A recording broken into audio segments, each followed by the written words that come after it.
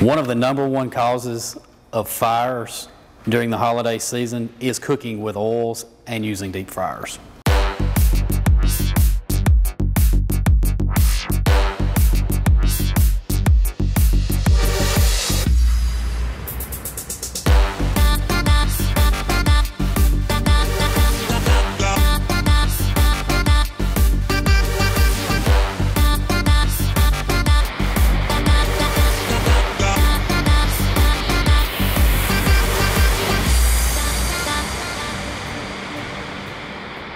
If you're going to utilize a deep fryer, ensure that the oil is at the correct temperature.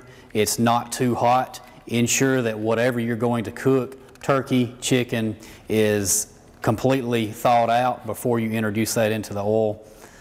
Make sure that, if available, you have a fire extinguisher very close by in the event that you would need to use that. If you're cooking at home on a stove top and you do have a grease fire, do not use water to extinguish the fire. Either cover the fire with a lid or utilize baking soda to throw on the fire. If you introduce water to a grease fire, it's just going to intensify and spread the fire. Please remember, be careful cooking. Keep an eye on your stove and never leave your stove unattended. If you're utilizing a deep fryer during the holiday season, you don't want to use that on a combustible surface, such as a wooden deck or within 15 feet of a building or your home.